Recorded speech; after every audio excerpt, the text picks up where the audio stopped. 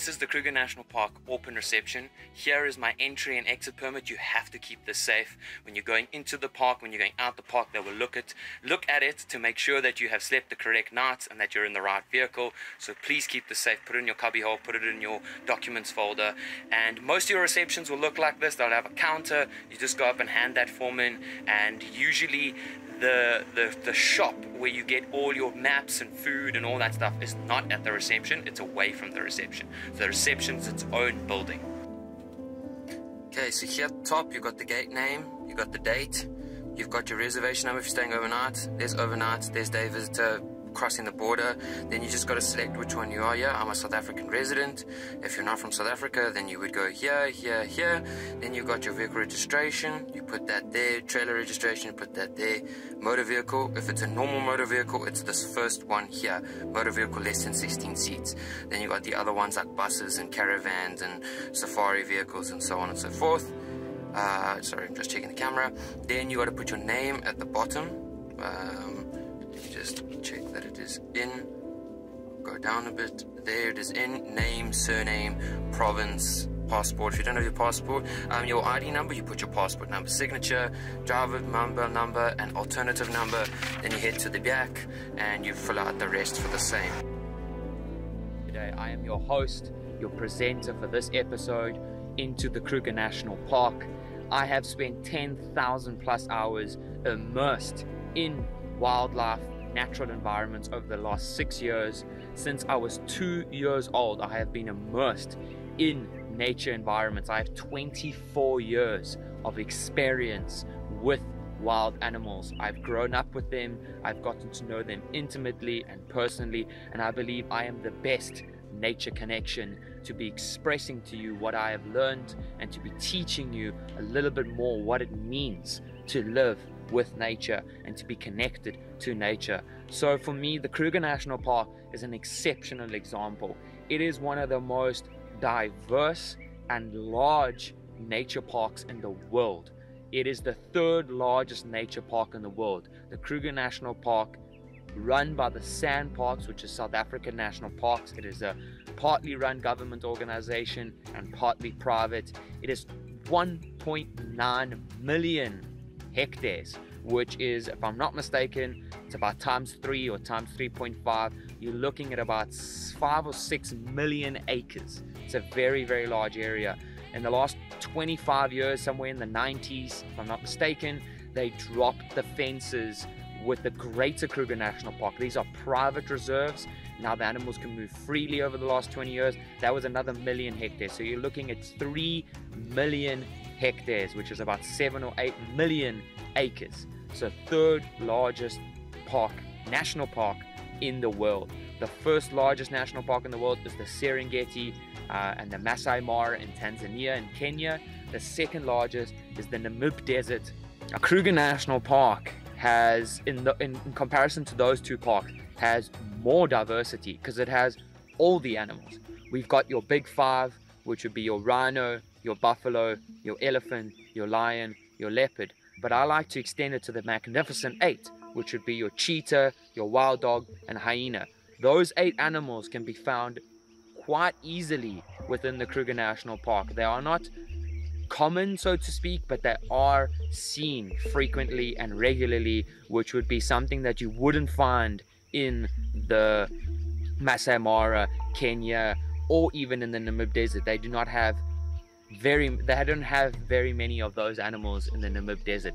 So the Kruger National Park, to me, is a really good foundation to understanding nature. And I think if you were a first-time safari traveler, the Kruger National Park would be a great place to start. It has gotten commercial over the last few years, as self-driving is something that is allowed.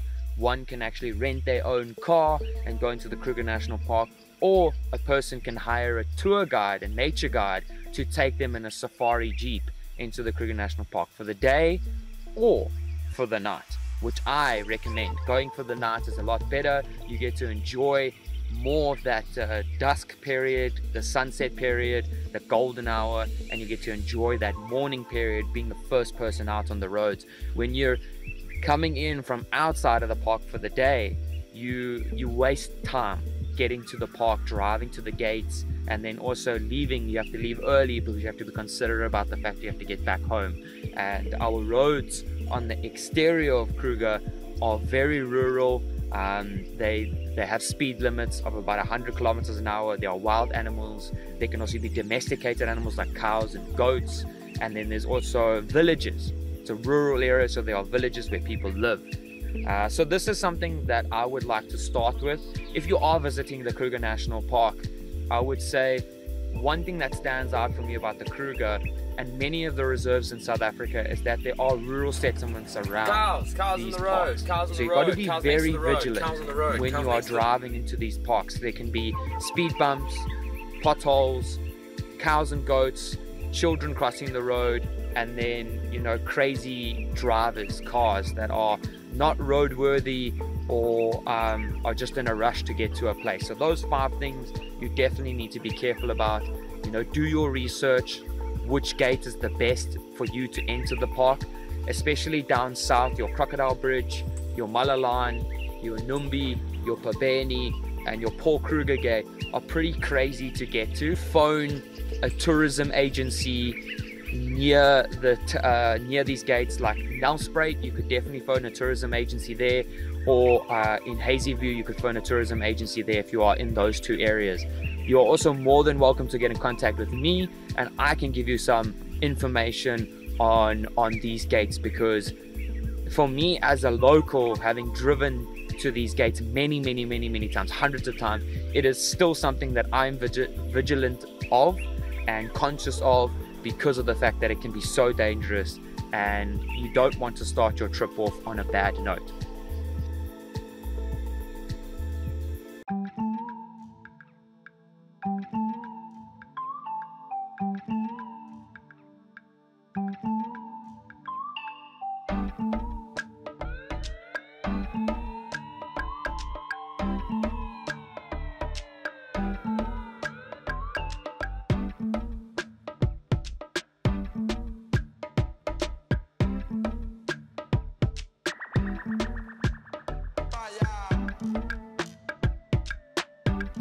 These are 5 really important tips if you are self-driving. Number 1, stay on the road. Do not go off-road, it's illegal. Number 2, stay in your car. Please, it is dangerous to get out of your car or to sit on the windowsill unless it is a designated area. Number 3, please do not go off into the distance, way off into the middle of nowhere. You can get lost and it is very dangerous. Number 4, please speak to people who live there and know the area. And number 5, do not drive fast. You can hit and kill an animal, and there are also potholes in the road and small animals in the road.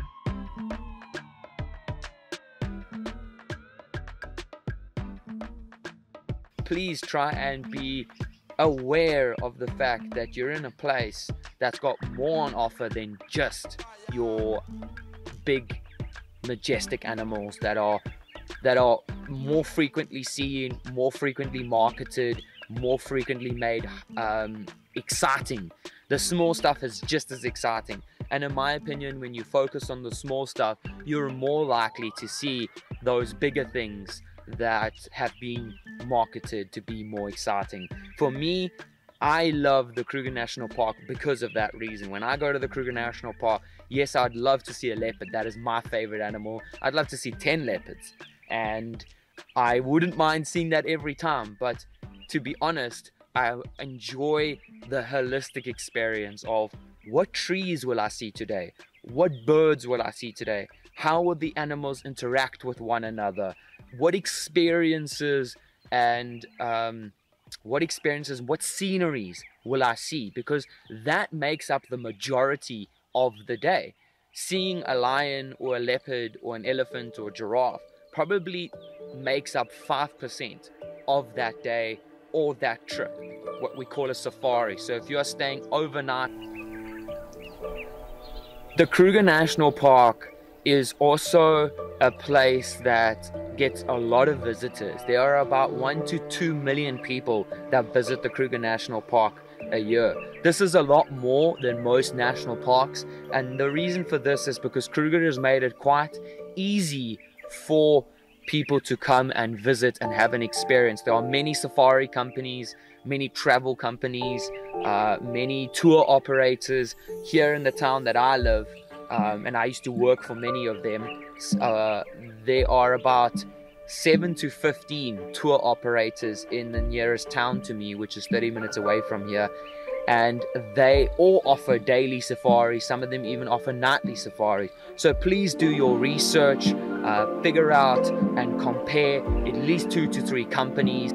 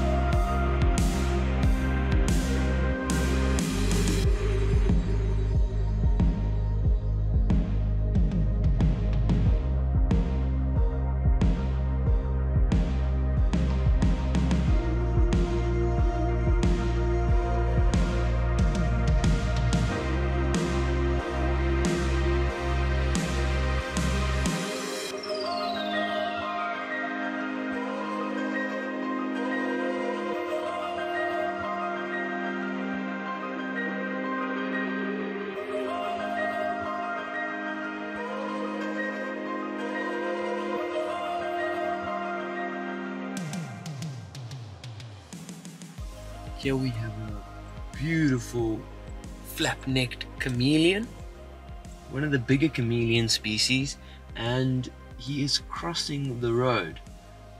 It is about 8 o'clock in the morning, so it's a good time to find these types of animals. As it gets warmer, then they start moving around because they are cold-blooded. The biggest challenge we face in our national parks is actually ourselves, because this is the last stand for these animals, so to speak. This is their home, these are their sanctuaries. We need to start educating ourselves as to why these environments are so important.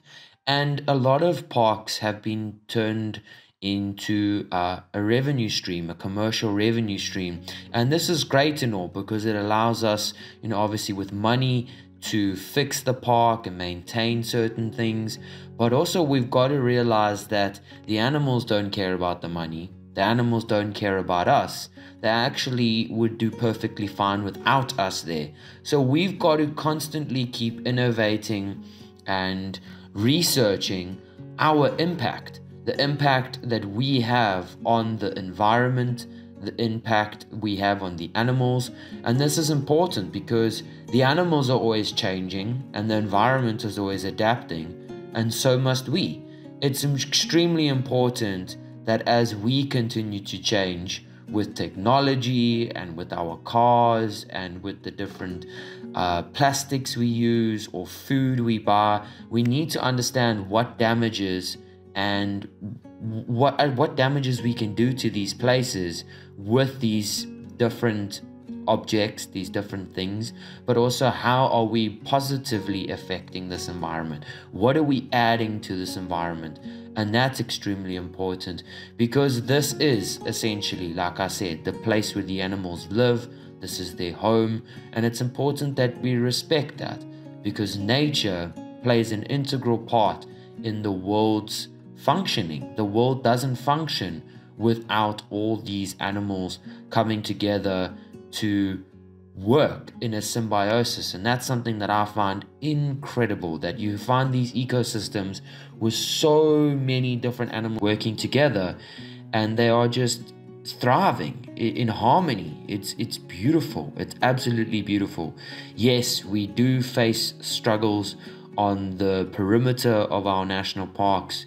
Like I said, there are many villages, many towns, and a lot of people, but there are extensive electric fences around many of the parks throughout the world. Some parks do not have fences, and there are problems with the animals coming into contact with people because they get curious and there might be some sort of food source, or people are obviously going into those environments and trying to interact and maybe cause trouble with these animals. But a lot of them, especially in South Africa and in this example Kruger National Park, it has a very big fence around it that has a lot of electricity going through it, and it actually protects the animals, keeps them in, and it keeps the people out. It used to be the other way around. It used to be to keep the people out and the animals in, but now it's to keep the animals in and the people out. So this is something that we need to start consciously being aware of and start working towards solutions, start having conversations about it, because the more we talk about it, the more we find ways to mitigate the negative influence that mankind has on nature, because we have evolved and become the apex predator, and this is all well and good, but now we need to understand what role do we play in nature and what role is negatively affecting nature because of the fact that we've evolved and become that apex predator.